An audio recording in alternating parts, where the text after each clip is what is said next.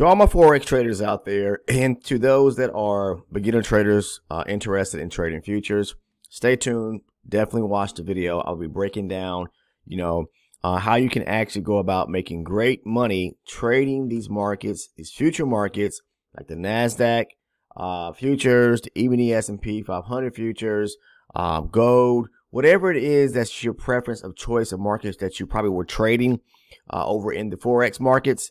You can come over to futures and trade these markets and make great money. All right, I do this on a daily basis, and it has earned me a living on every day that I do it. I wake up, I can catch a setup or two and be done. And that's the key that I just as well want to talk about.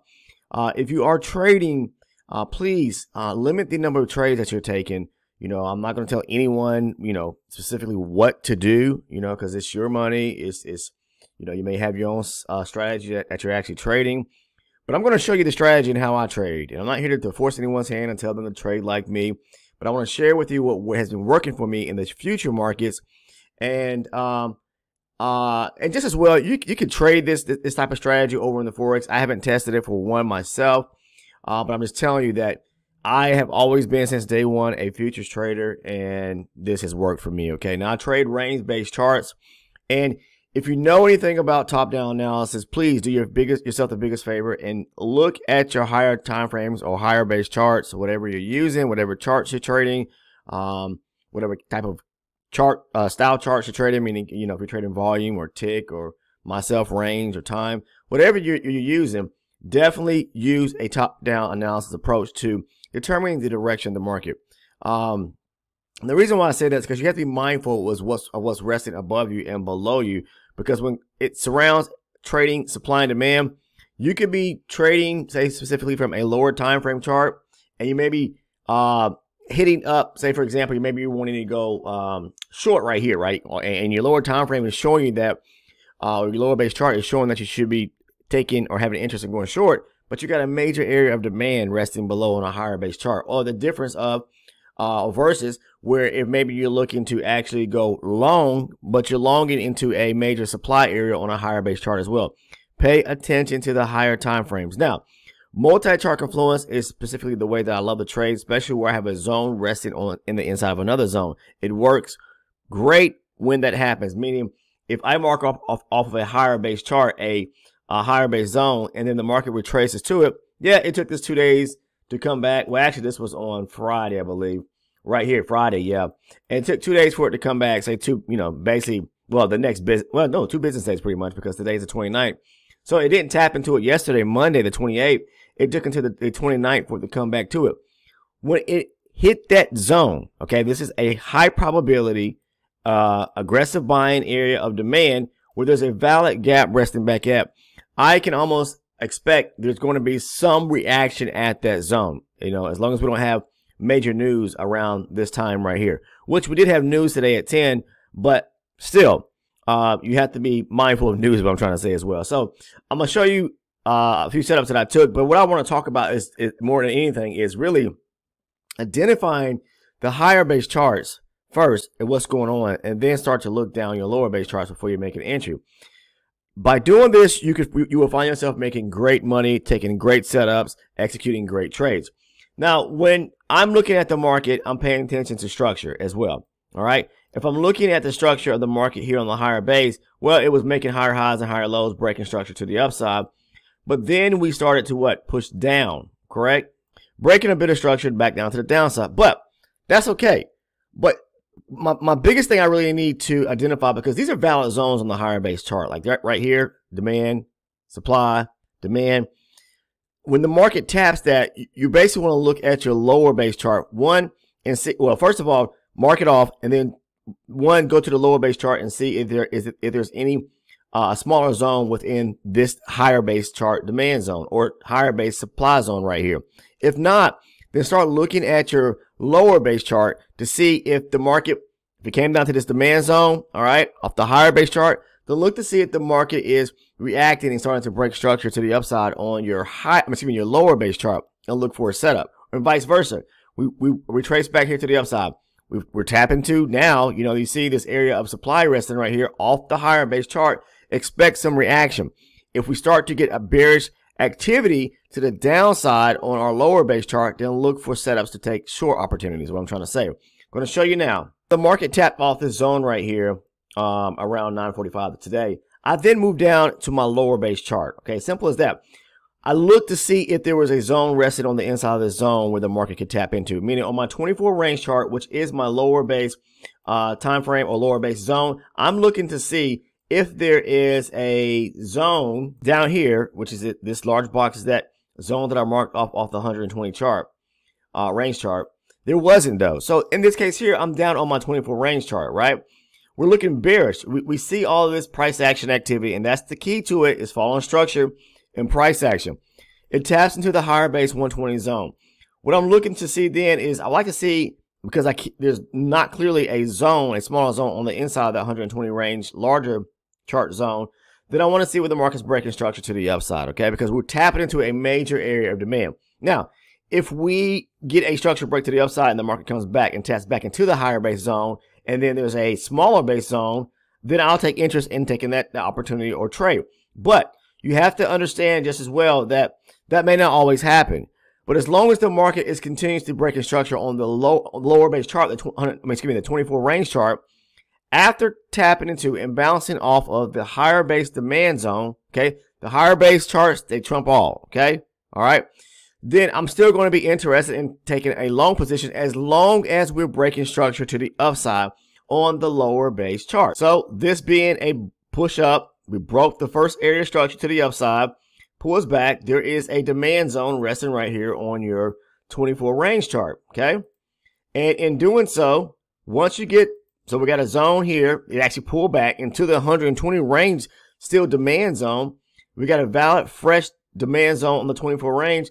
Then look for the break in the candle. You're going long right above here at 20,447 and look to take your, aim for profit above. Typically speaking, what I like to do is aim for areas. I'm looking to the left now to see if there's gaps that need to be filled.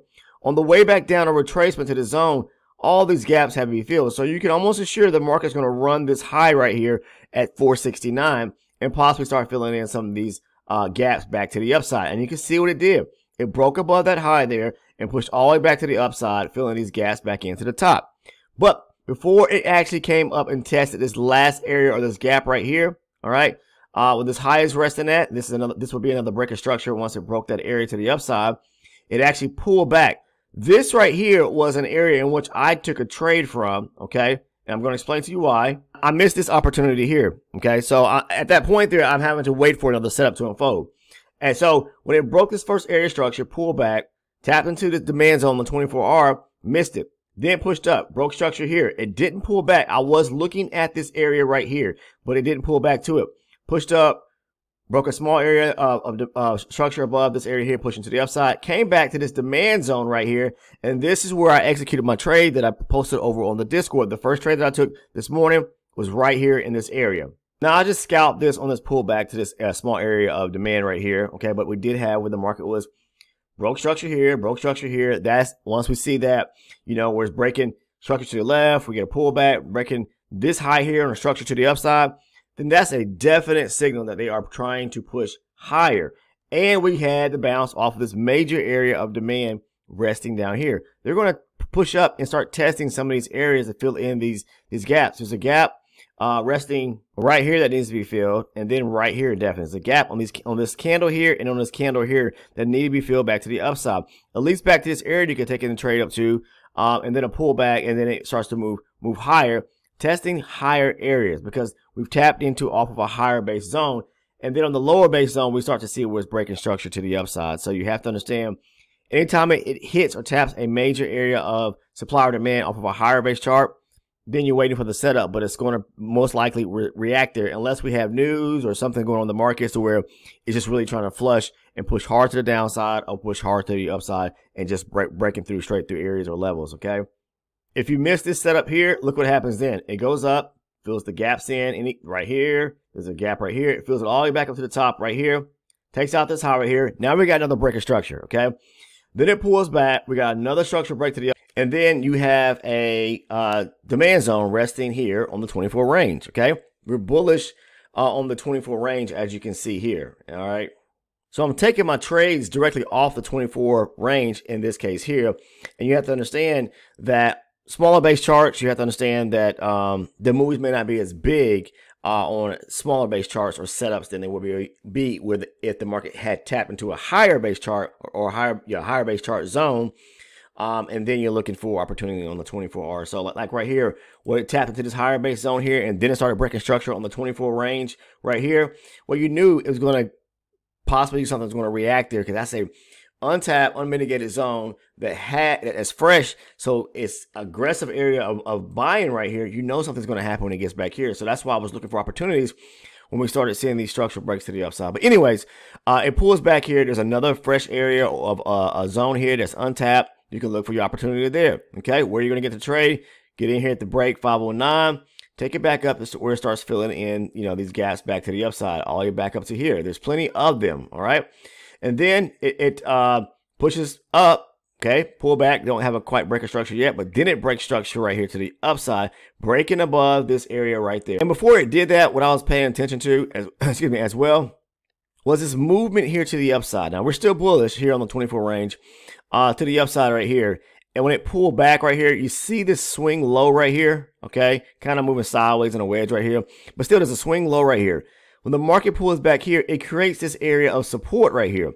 But if you look when it pushed back up and then came back down, this area here, you have a double bottom, pretty much. You have two lows resting right here. It swings right below it, okay? Swipes it. So what is that? That's a liquidity sweep.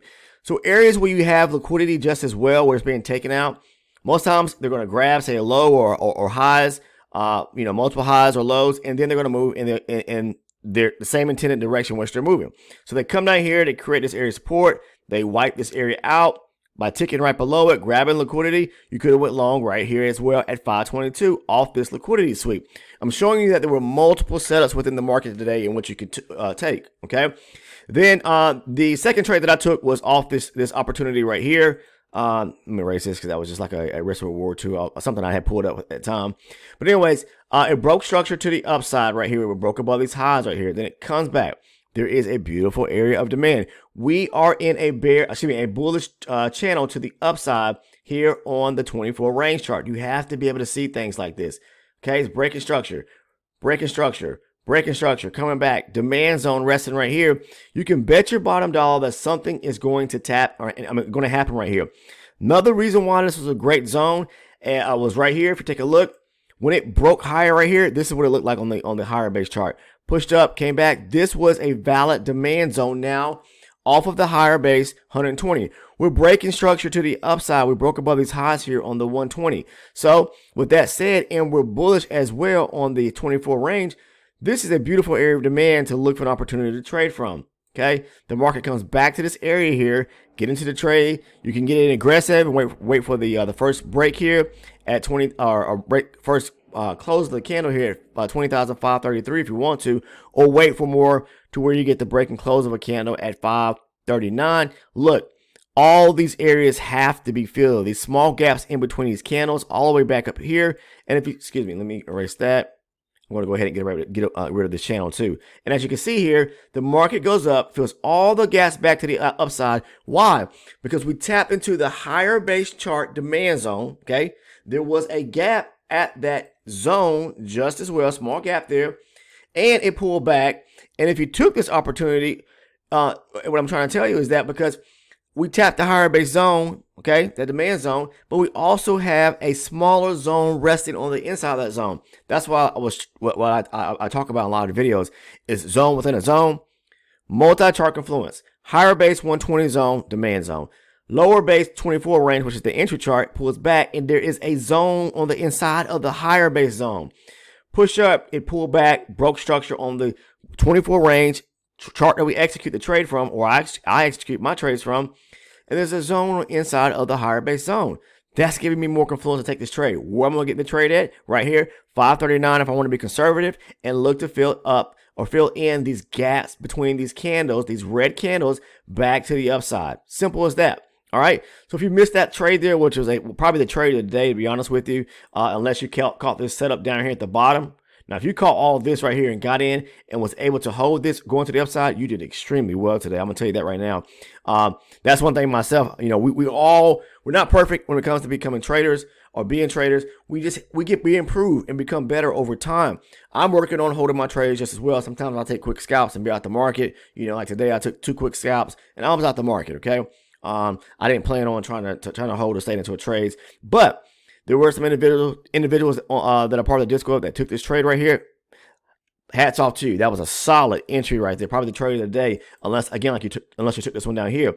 If you got into this trade right here, all right, the way you stay into a trade like this is that when you got into it and it took out this high right here, then all you're doing is moving your stop up to like right here. Pushed up, pull back, broke higher, stop goes here, and then it pushes all the way up. So if you got into this trade somewhere around like 446, that's you stayed in the market all the way to like 516. It comes back. Does it stop you out?